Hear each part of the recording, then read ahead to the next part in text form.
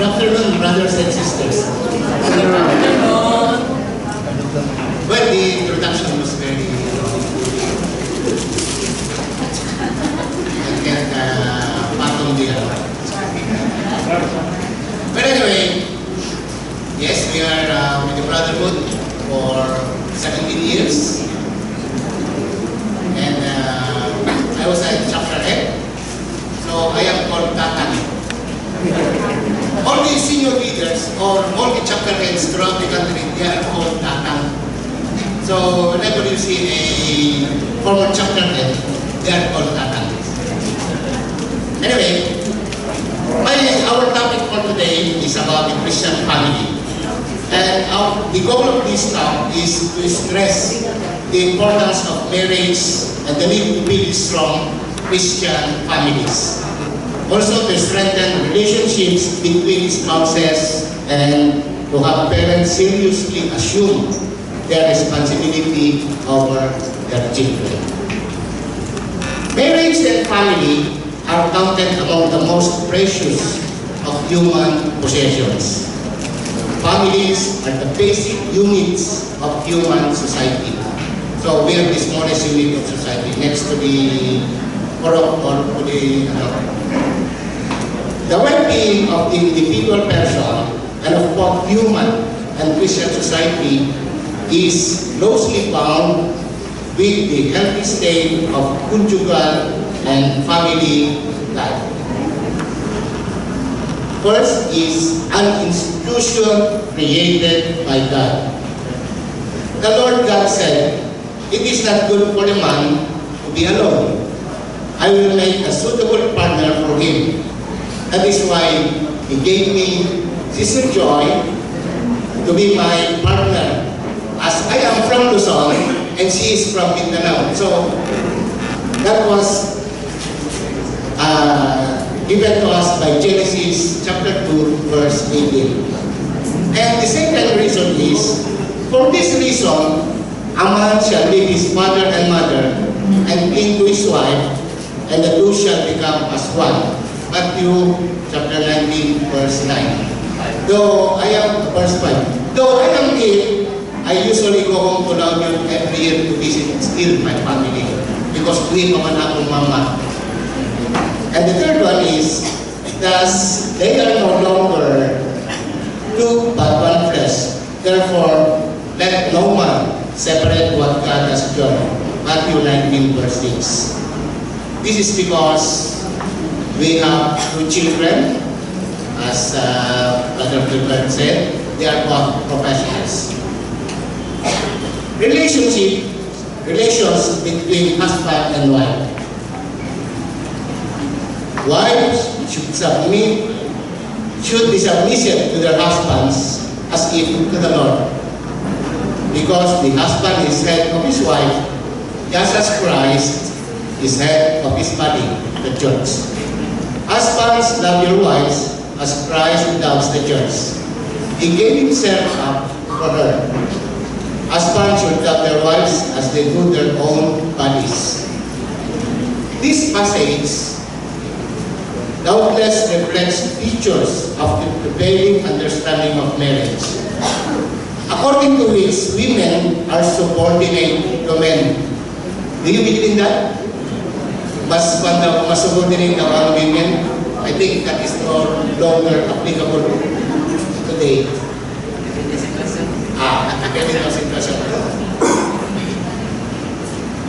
Yet, it also bursts through any patriarchal understanding of marriage. It speaks of the love and self-surrender of spouses, and so of a mutual subordination. Mutual and loving fidelity presupposes the fundamental equality of the person in marriage.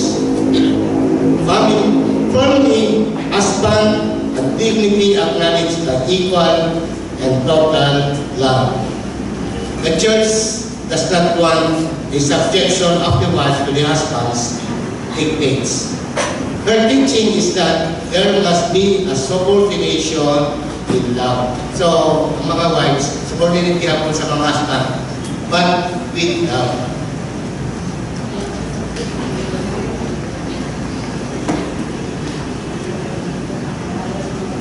For the wife does not rule over her own body, but the husband does.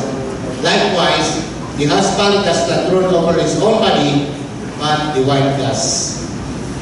The intimate partnership of married life and love has been established by the Creator and qualified by His laws and is rooted in the conjugal covenant of irrevocable personal consent. The Christian family.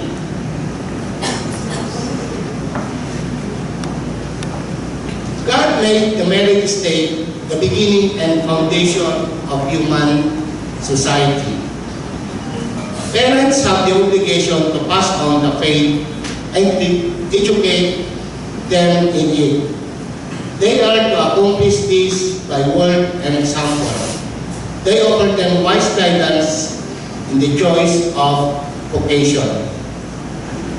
To assert with vigor and the right and duty of parents to give their children a Christian upbringing.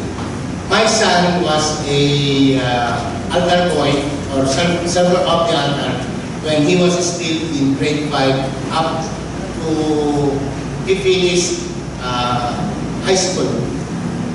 So we always bring them to church all the days of obligations, holidays, nandun na silang duha. Pagtaw kay wala man ko na among lalaki, among babae na among po yung every Sunday or every Saturday during the anticipated Mass. Musimba yun me. Next like this.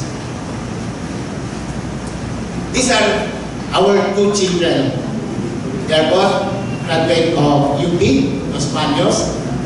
Our daughter is an agriculturist. He is connected with the Department of Agriculture here, Regional Office sa Lirensa. And our son, an environmental planner, just recently passed the licensure for exam last June. And he is connected in the Office of the President on Climate Change Mission. Thank you for listening. And I will give you my wife, my sister wife, for the next talks.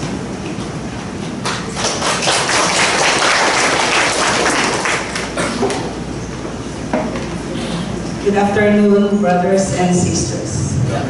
My topic is on the family, Christian family under attack. The Christian family under attack from secular humanism.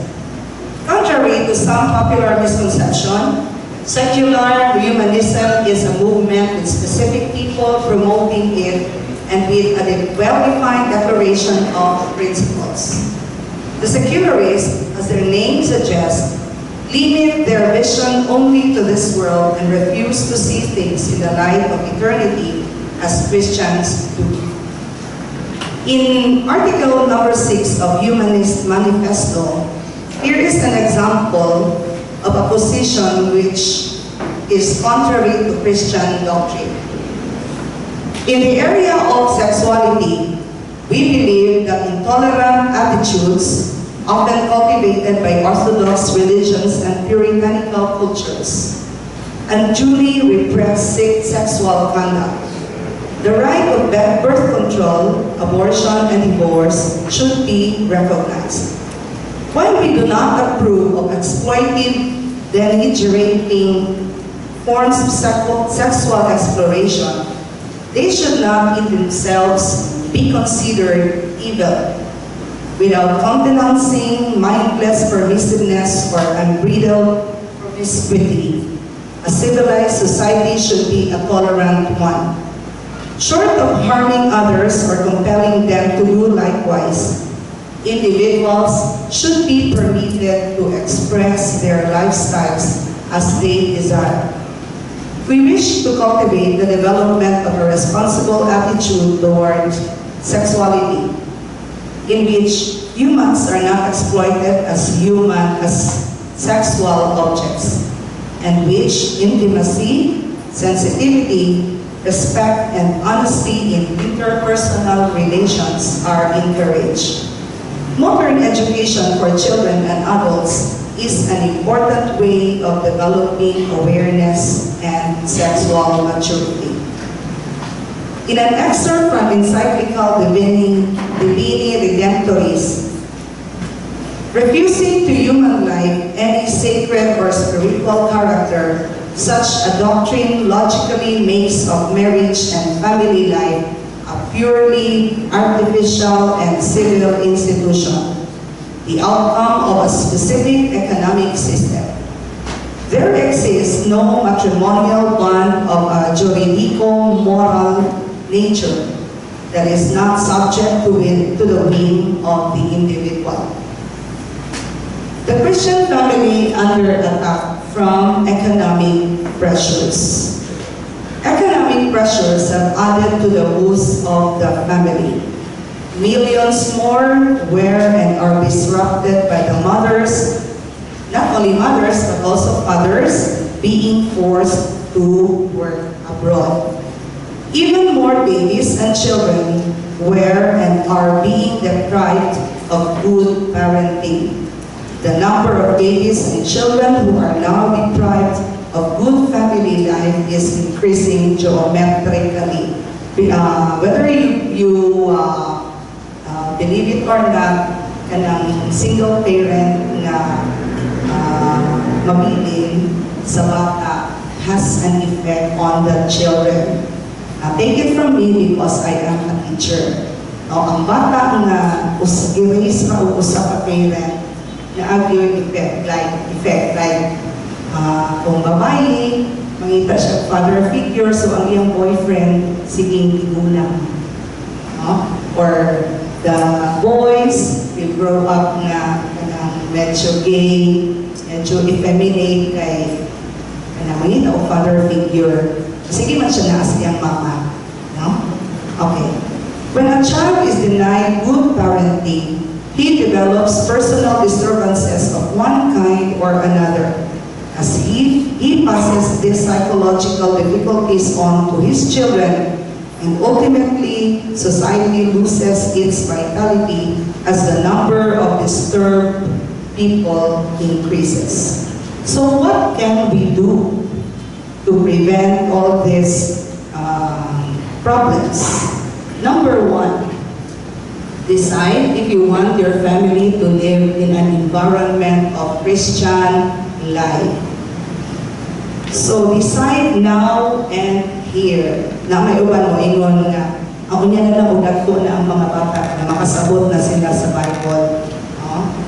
So decide here and now. Second, plan and take the time to build a strong family with Christian values. Parents sometimes enroll their children in Catholic schools. Pero karon practically ibang parents they enroll in public schools. So whether or not if your children are enrolled in the public school, do not wait for the church or the school to teach your children about prayers. Okay. Then schedule your priorities to ensure that the family has time together. So learn to say no to other activities. Like yesterday, maski unsa may kabisi ni Brad Ace to prepare kami ani nga to, ingon man amo ang anak na matutag sa amis tanaw ka og Crazy Rich Asians. So, ibenta na ang mga trabaho, nga pudayang mga agaw nga, sige, uban min. So, it was a family bonding of sorts, no? So, nananamig sini, naon sa lawas. So, pero at the back of our minds, uluhan ko na nagulat sa gabi. Okay. And then when we went home, mga 8 o'clock na last night, we prayed the rosary along the way. So that was a great family bonding. Then, schedule frequent family recreations, like outings, movies, eating out. Eating out. Ganina sa radyo, sa TV, na ako'y nalunggan na ninyo. Huwag gawing hadlang ang pera. Kaon sa gawas. kaon sa gawas sa balay. Kung naamoy garden, diba? O naamoy terrace, naamoy trees and, around your house, you can change the ambience of your usual lunch, breakfast, or dinner, ngaon ka sa gawas. Away from the TV, away from gadgets, no? O, as pinagtutuan ka ng ipunan, huwag gawing handang ang pera. Okay, ang uban, huwag kang mag-umaon sa gawas-gawas, literally, sa makdo, no? So it is not always the thing. And then, one way of having frequent family bonding is enjoying. We not only enjoy the food, but we also enjoy the process of making the food, cooking the food. No? So, assign someone to slice, assign someone to peel, bukas, along the way, diya sa inyong banding na naamo sa kusina, you will learn a lot from your children. Don't you know that ang mga bata, hindi na kayo balong gamit o kutsilyo, o panit, kayo balong iwa. No? We should know, kay kami ni Sis Ethel, teacher lang sa BCLP. No? So, bilik sila kayo balong o panit. So, that alone is one sign that children are no longer helping in the kitchen. No? Mukaon lang. So, enjoy also the process of preparing the food together. Kami po ni Brad Ace, we usually bring our children to the NAC, the National Anniversary Celebration of BCBP every year. For you, among the CLP, for your information, BCBP has a yearly National Anniversary Celebration. Last summer, we had it at Subic. No? And then, only ginapangandaman sa mga members, dalon Manila ilang mga anak. So, that is also one way of bonding, so that your children will also know what you are into. Next is pray together. The family that prays together stays together. So, hindi lang magsimba, kinsa ninyo mag-rosary. Ano ba yung mag-rosary sa gabi eh? Raise your hand, be honest. Wala ka, no, raise them. So, the rosary is a very powerful prayer, I tell you. Kaming naaman tayo intercessory group every Wednesday sa Cathedral. Sis Chen would like to call it the powerhouse of the BCBP because we pray for our community's intentions. No? You should know that many are praying for you.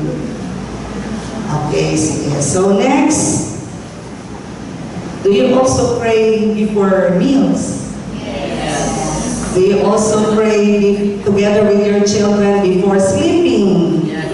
Naiuman akong mawanta na mag-pray together. And my cellphone ron, sige, mag-pray ka together. No? Ilang anak nasa layo. Okay. 6 is participate in church services and activities together as a family. Parang sigustukin ni Brad Ace kaniya, our son was a sacristan. Grade 5 pa siya hangtod 14. Kunya, daan siya'y kuhan ba nga, maghumatog serve, yung mas, 7 o'clock na, maghumatog serve a computer. Sige, ang nag-appointee ng computer. Kunya, later, when he was already in his 3rd year, ingon ko, mag-serve ka o kadlawon so that your sacrifice in serving the Mass during the first Mass, kadlawon, you offer that so that you will pass the UPCAT, UP College Admission Test. So, every morning yun na, sa ko mo, matapod ko para isend on po siya. No? So, good enough, nakapasal siya. Okay, so, Many of you can also be a part of the liturgical committee. Pwede magbasa sa church, no? Like Mrs. Ains, ang iyang mga anak are readers in the Mass, no? Then, as parents, assume your obligation as educators to teach your children Christian faith and morals. So, dili na nato biyaan ang school na mag-teach sa character, no? Do you teach your children the 3 magic words? What are the 3 magic words? Kamuna kong pangutan. Please, I'm sorry, and thank you. Teach that to your children. The 3 magic words. Please, I'm sorry, thank you. Later, kung automatic na akong use na sila anak na words, automatically magawas naman na sila. No? Pareho sa akong anak ko, sa mga sa church, thank you, Lord. Thank you, Lord. Anak, no? Automatic na. Okay, and then we also teach our children our advocacy, the Be Honest campaign. Be honest even if you are not. Sa likod.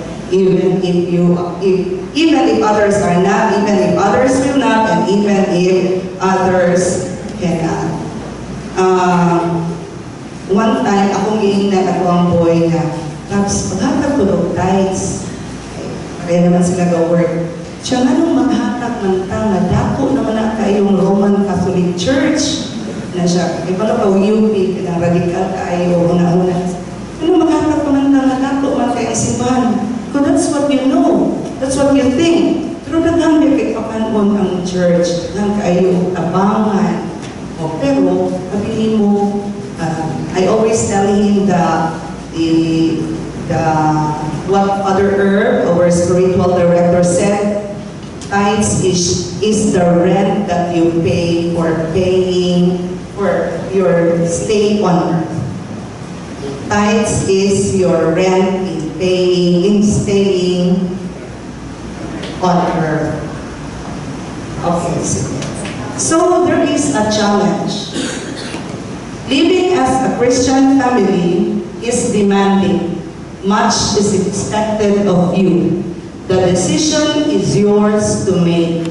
No one else can do it for you. So what is your decision? Remember, Christ is counting on you. Thank you and good afternoon.